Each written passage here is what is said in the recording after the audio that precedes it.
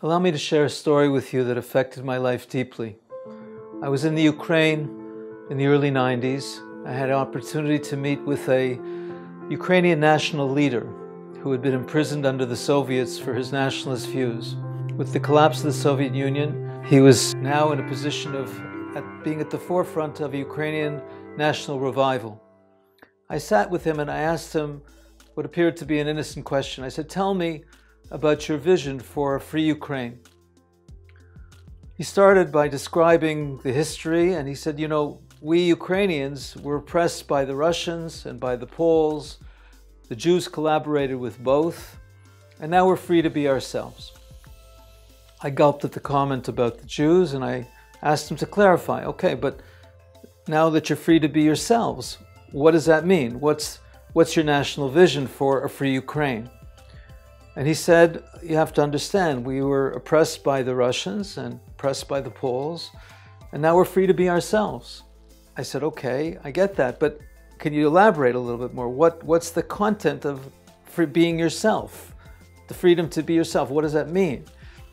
And he said, you have to understand, we were oppressed by the Russians and oppressed by the Poles.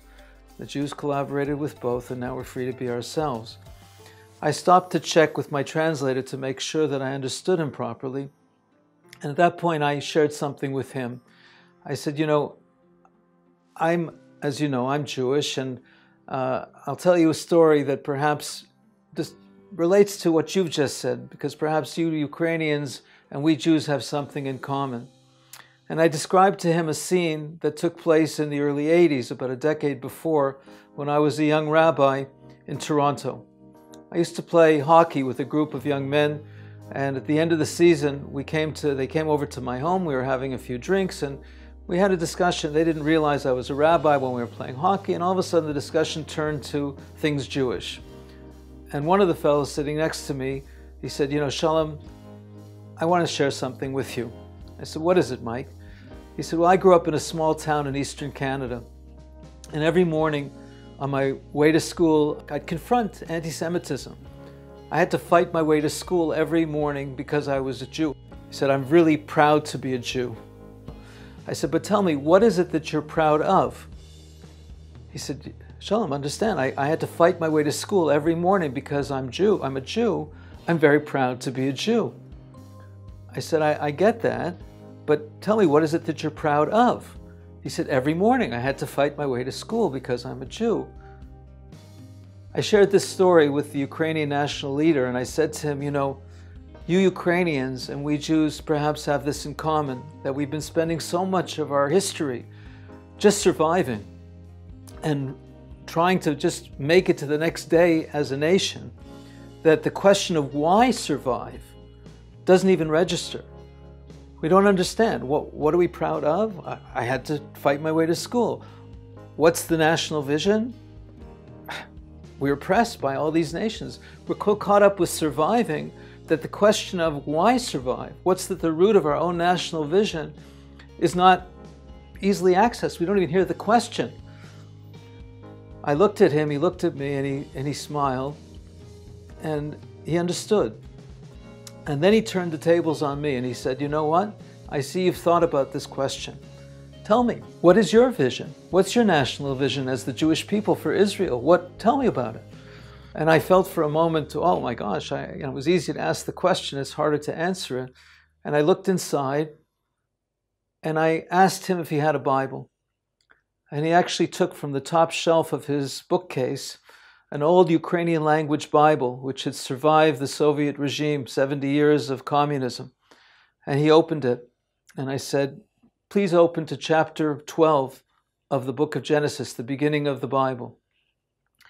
And read with me those words. God said to Avram, his name was Avram at that time, Lech lecha me'artzecha u'mimoladetecha u'mibeit avicha ela aretz asher ha'eka. Go to yourself from the land, from your birthplace, from your father's home, to the land that I will show you. V'escha legoy gadol, I'm going to make you into a great nation. V'avarecha, I'll bless you. V'agad l'shmecha, I'm going to actually make you famous. I'll make your name great. You're going to be known throughout the world. V'heyei bracha, and it ends with this phrase, be a blessing. And we're translating this together. And I asked him, frankly, what does that phrase mean to you? At this description of the Jewish people's future destiny, there's a statement, a few words, Hayei bracha, be a blessing. And he said, I don't know what that means. What does it mean? And I quoted to him a commentary from Rav Shamshon Ophel Hirsch, who says the Hayei bracha is actually a kind of directive spoken to Avram as the first Jew for all the Jews in the future. Be a blessing. Most countries of the world, they try to establish for their citizenship to be the recipients of blessing, a good standard of living, a safe society, something that everyone will feel we're recipients of blessings. But the Jewish people are told not only to build that kind of society, but something more, to be the source of blessing to each other and ultimately to the world. The verses continue with V'nivruchu b'cha kol mishpachot ha'adama, that there'll be a blessing that will come through you, Avram, and your descendants will be the source of blessing to humanity. And I said, this is what we read as the vision that was given to the first Jew as a national vision for Am Yisrael. It eventually became Am Yisrael, the Jewish people. He looked at me and he said, this Ukrainian national leader, wow, that's too hard for us. Good luck to you Jews. It made an impact on me, not because it made an impact on this Ukrainian national leader. It made an impact on me because, in a sense, it was the first time I really asked myself to crystallize, in a nutshell, what is the national vision that the Jewish people have been entrusted with? And this statement is the beginning. It's the garin. It's the seed of what eventually became a mandate that the Jewish people received at Har Sinai, at Mount Sinai, that was encapsulated in not only a vision, but a national mission.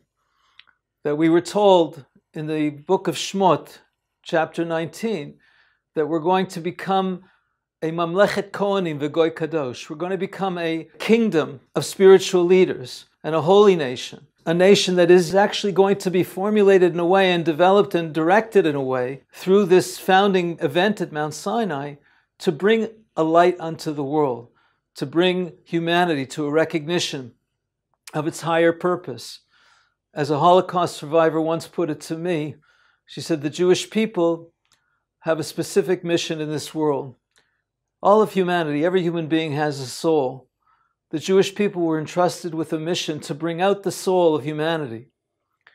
Now that's not an easy task, but it's something that we were given the Torah for. We were given this revelation, national revelation at Mount Sinai, and through it, the founding mandate of how to accomplish that.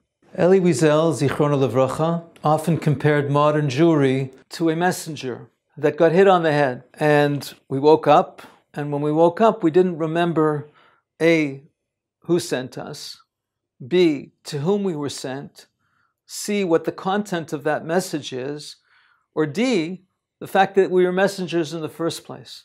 So this lack of awareness of these four elements is something that needs to be restored if we today, the Jewish people, are going to not only reconnect with our mission and reconnect with our sense of identity as messengers, but ultimately to fulfill it. So let's look at those four elements for a minute. First of all, who sent us? So our tradition is that the experience of Mount Sinai left its imprint on the Jewish soul, that there was a connection that was created with the revelation of God at Mount Sinai, that God himself revealed himself directly to the entire people, so that each one of us would have an imprint on our souls of that connection and ultimately of the elements that we need to fulfill our mission.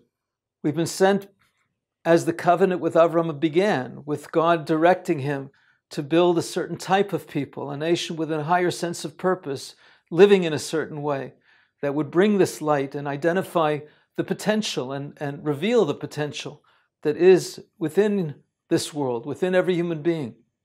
To whom we were sent. We were sent not just for ourselves. In every siddur you find 13 midot she'Torah nidreshet behem, 13 principles of derivation of the Torah. The Sfat Emet takes this principle, one of the principles, and extends it to a beautiful description of the Jewish people's role in the world. It says that Kol davar hayotze min haklal, lo lelamed al atzmo yatsa, ela lelamed al klal kulo yatsa. Everything that goes out of the general principle, separated from the nations. He said the Jewish people were separated not for ourselves alone, but rather to bring something to humanity. The Nitziv says that the Jewish people have what he calls the koach v'achiyuv lashlim et ha'olam kulo. That we have both this power, the potential, and the obligation, the ability and the responsibility to bring the world to its fulfillment. Tikkun olam, something that will unite all of humanity under a vision of what is possible, of the potential within the human spirit for peace, for love, for the unity of humanity, fulfillment of a relationship with a higher purpose, a fulfillment of a relationship of love and peace amongst each other and with God. And that recognition we received at Mount Sinai, that imprint on our souls that we have this drive to bring about this perfection, tikkun, correction, to repair the world, is something that has been planted in the Jewish spirit and continues to live itself out 3,300 years later in all sorts of ways. How do we ground this? How do we unite the Jewish people's efforts of tikkun olam in something that's really grounded in our founding mandate, that really brings us back to who we are? We have this founding mandate.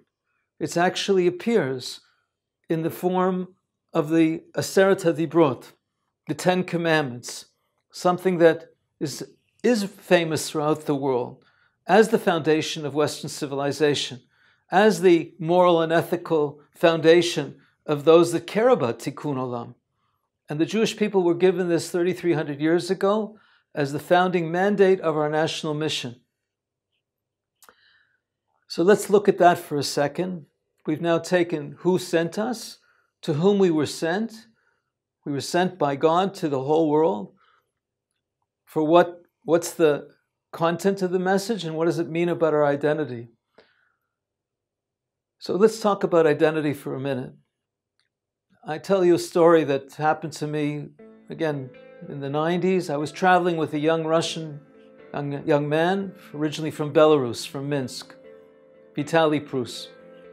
He and I were traveling, speaking to people about a program for Russian Jews at that time in Belarus that he had begun.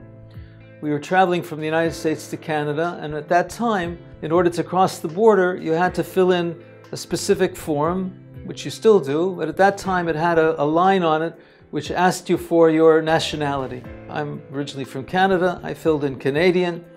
Vitaly wrote Jewish, like it's written on his passport. Under the Soviet Union, Judaism, Jewish identity is a national identity.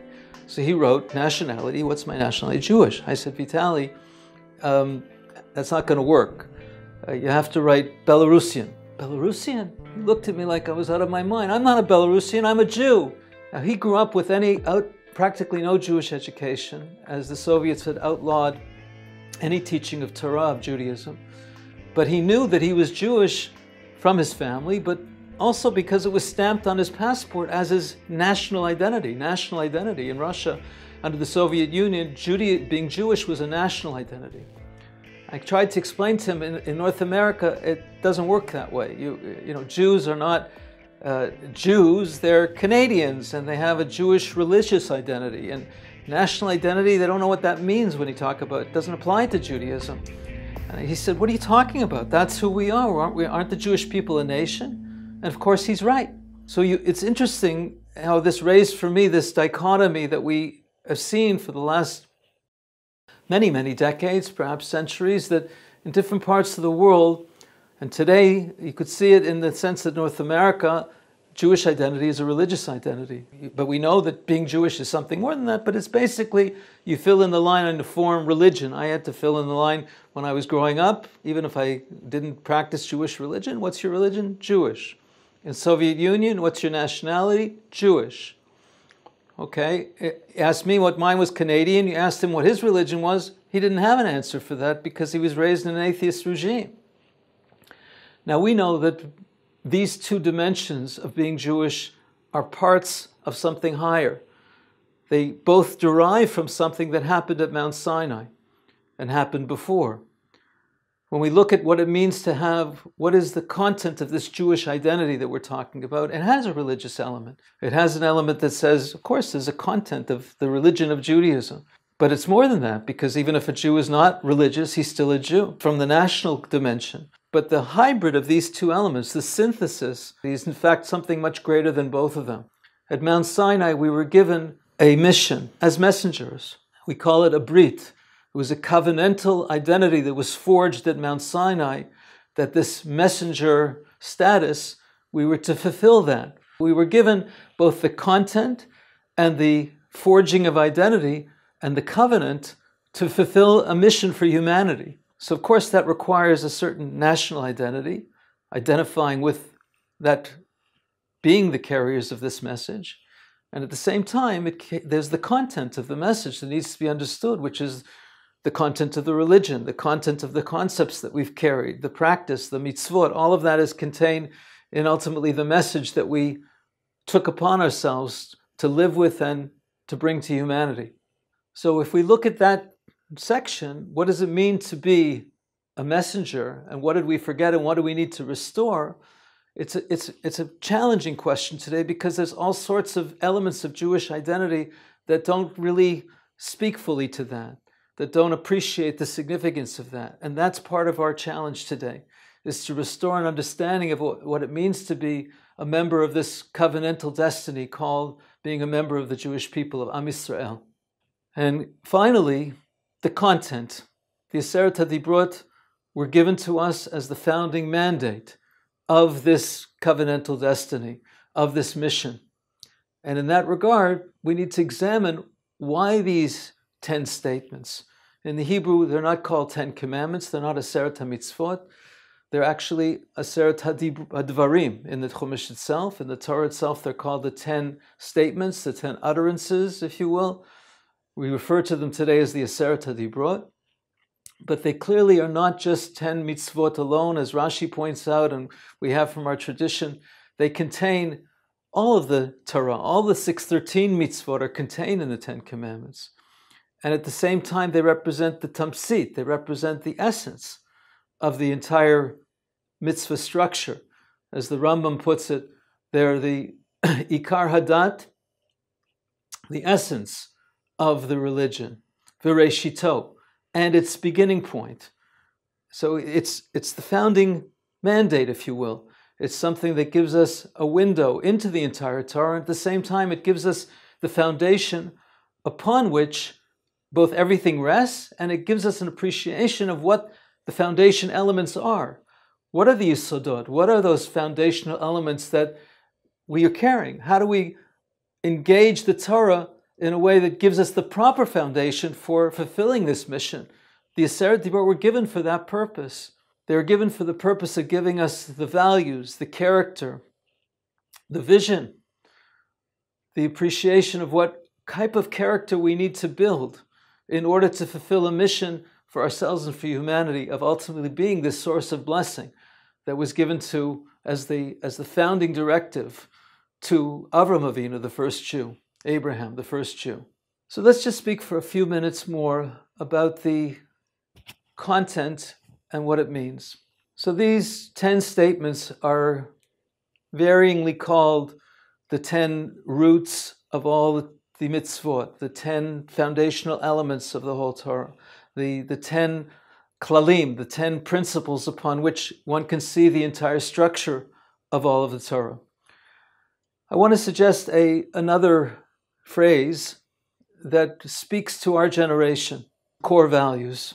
Core values is a term that's used in many different places today. It's something that speaks to us because it ultimately is asking us, who are we? What do I stand for? What are my core values? When I look inside to my core, what do I see there that really is me? Not peripheral, not outside, but actually within me. What can I identify as the core values of my own life, core values of my family, core values of my community, core values of my nation? Can I identify them? Have I thought about it? If you take a few minutes to think about and ask yourself, what do I really stand for? What are the things that when it comes right down to it, I wouldn't compromise on, and that form the elements of my core identity, who I am? How do you discover your core values? It's really important to look deep inside and say, what is it that makes me tick? What is it that I deeply see as who I am? The deeper we go, the deeper to the core, we actually discover that our core is connected to something very deep within us, our soul identity, the values that in fact are a reflection of the core of all of existence, the core of creation, our connection to God through our souls. And the deeper we look within ourselves, the deeper we find those values. And they're not surprising in the sense that they contain the things that we all want. We want to be happy. We want to be helpful to each other. We want to be compassionate. We want to be loving. We want to be respectful. We want to have a relationship that builds family. We want to honor the past and our parents. We want to respect God and have a relationship with God. We want to have a sense of purpose and fulfill with clarity why we're all here. All of these things are contained in one way or another within ourselves when we look deep enough, and some more, some less. But take the time to look in and see what are your core values.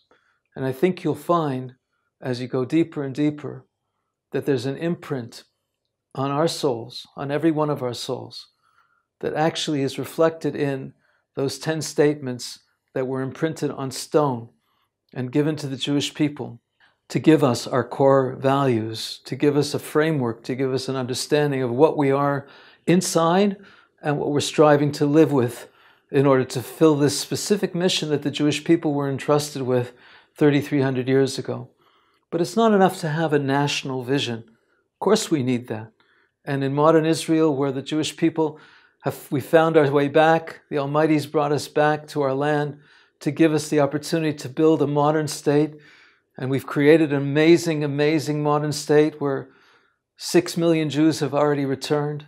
And to build that nation with a vision that dates back 3,300 years ago, that the foundation of the values that we were entrusted with then and given then actually speak to all of us and to all of humanity, is a very exciting dimension of rediscovering the power of the 10 Commandments, that they can form the basis of a renewed national vision for the state of Israel, because they are inclusive. They are both old and relevant. They are both personal and national. They're inclusive but very specific. They're Jewish and universal. They're simple and deep. And if we rediscover that potential within the Aseret Dibrot, we truly can discover not only a national vision, but something that really speaks to us from within. It's not something imposed from without. It's something that we find deep within ourselves, within our hearts, within our souls. And when we feel that and discover that, it's an amazing revelation from within. The most important revelation that we can have is that which we already believe in, we already know, because then we trust it and we want it clearly as an expression of who we are. So the expression, the 10 Commandments, the Aseret Dibrot, are the core values of Am Yisrael, is both a statement speaking to the totality of Am Yisrael, but perhaps most importantly, it first speaks to each and every one of us to look inside, discover how it speaks to us, study it, unravel it, to really look deep inside ourselves and deep inside the 10 Commandments to see how we can reconnect with this beautiful and powerful set of core values that is ours. It's our treasure, it's our gift, it's our opportunity.